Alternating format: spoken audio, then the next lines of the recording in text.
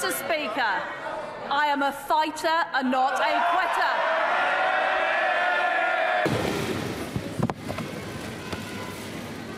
I came into office at a time of great economic and international instability. Families and businesses were worried about how to pay their bills. Putin's illegal war in Ukraine threatens the security of our whole continent, and our country has been held back for too long by low economic growth. I was elected by the Conservative Party with a mandate to change this. We delivered on energy bills and on cutting national insurance. And we set out a vision for a low-tax, high-growth economy that would take advantage of the freedoms of Brexit. I recognise, though, given the situation, I cannot deliver the mandate on which I was elected by the Conservative Party. I have therefore spoken to His Majesty the King to notify him that I am resigning as leader of the Conservative Party. Will you lead the Conservatives into the next general election?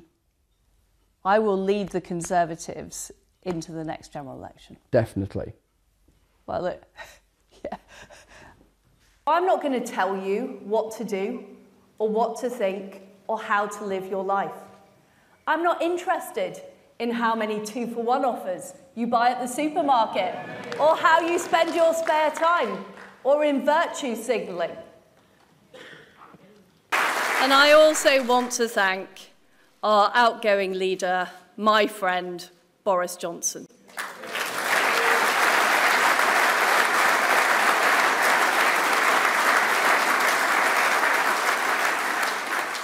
Boris, you got Brexit done. You crushed Jeremy Corbyn. You rolled out the vaccine and you stood up to Vladimir Putin.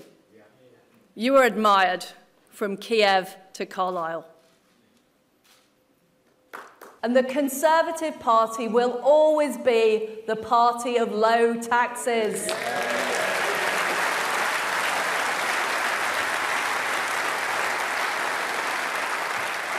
Liz Truss, good morning, Prime Minister.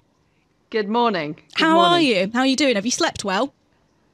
I have, thank you very much. Good. And it's great to be here on Radio Leeds. I am really glad that you are here as well, because since Friday, since your Chancellor Kwasi Kwarteng's mini-budget, the pound has dropped to a record low. The IMF has said that you should reevaluate your policies, and the Bank of England has had to spend £65 billion to prop up the markets because of what they describe as a material risk. Where have you been?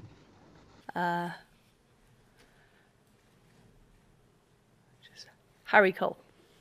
Thank you, Prime Minister. Harry Cole from The Sun. You were the one that wanted to cut the 45p rate. You stood on a platform to win the leadership of the Conservative Party on a platform to cut corporation tax. You and the Chancellor, the ex-Chancellor, designed this budget together, in lockstep, we're told, at times in secret, the two of you.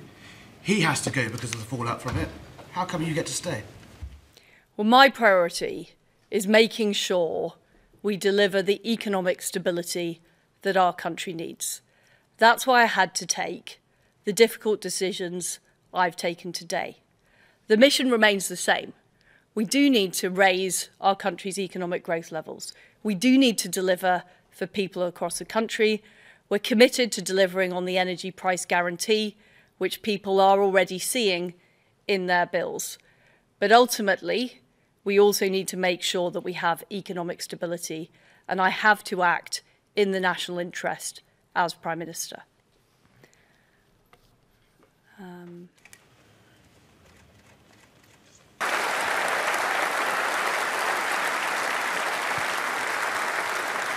And that's why I promised on entering Downing Street to act.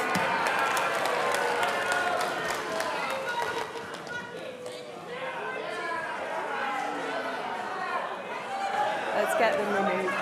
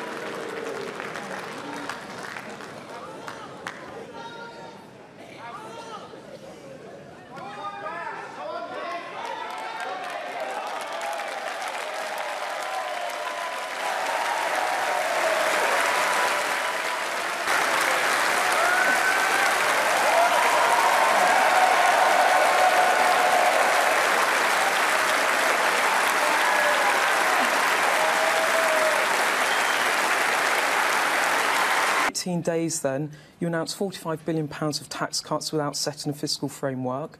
It precipitated a £65 billion emergency bond buying programme by the Bank of England to protect pension funds. The pound tanked. 1,000 mortgage deals were withdrawn from the markets as interest rates expectations spiked. You established a 33-point lead for Labour in the polls, and now the lady not for turning has announced a massive U-turn on a policy. This is surely the worst start of any Prime Minister. Well, let's remember what we were facing 4 weeks ago. But do you accept that it's been a bad start? We were facing families having energy bills of up to £6,000. We were facing inflation that could have been 5% higher as a result of those energy prices. And we were facing a global economic slowdown. And what we have done as a government is acted decisively. We've acted to put in place the energy price guarantee, which has already come in. It means that families, typical family, won't be paying more than around £2,500. Prime Minister, we've covered a lot of this on Sky News. My question was, do you accept you've had a rocky start? How many people voted for your plan? What do you mean by that? Sorry. Well, you've set out a significant change of direction from the Conservative government that you were being part of for many, many years. But how many people voted for you to do that? Well, people in 2019 who voted Conservative voted for a successful country where we are levelling up all parts of the country and where we're driving growth, enterprise and opportunity. Now, any government has to deal with the circumstances it faces. And we face this situation of, which was unforeseen, huge energy costs, rising inflation due to the war in Ukraine and the aftermath of COVID. But you know very well, Prime Minister, that a small number of people in the Conservative Party, tens of thousands, rather than the whole country, voted for you in the leadership contest, perfectly legitimately. But do you fear that you have put the country on a path that it didn't ask for, because you believe very strongly that it will lead to growth? Keir Starmer wants to put extra taxes on the companies we need to invest in our energy security. And his sticking plaster solution will only last 6 months. He has no long-term plan and no vision for Britain.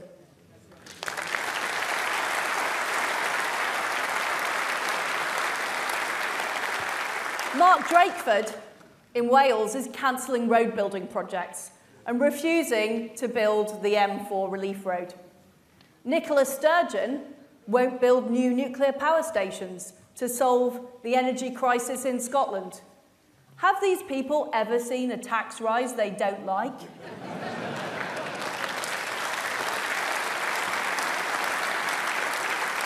or an industry they don't want to control? They don't understand the British people. They don't understand aspiration. They are prepared to leave our towns and cities facing decline. Is pro-business and pro-growth. Leaving the EU gives us the chance to do things differently, and we need more of that. That's why over the coming weeks, my team of ministers will set out more about what we're going to do to get Britain moving. We'll make it easier to build homes, to afford childcare, and to get super-fast broadband.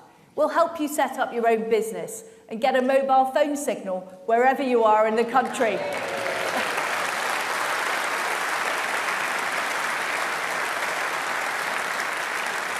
This morning I met the chairman of the 1922 committee, Sir Graham Brady. We've agreed that there will be a leadership election to be completed within the next week. This will ensure that we remain on a path to deliver our fiscal plans and maintain our country's economic stability and national security. I will remain as Prime Minister until a successor has been chosen. Thank you.